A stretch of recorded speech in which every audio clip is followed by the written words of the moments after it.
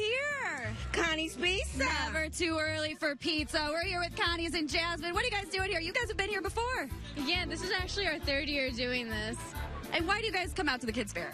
Well, because Connie's Pizza has been in business for about 50 years now, and it's because, they love making people happy. So that's what we're doing here today. We're giving back to our community, nourishing our children, our future leaders. And yeah. Do we have some future leaders here?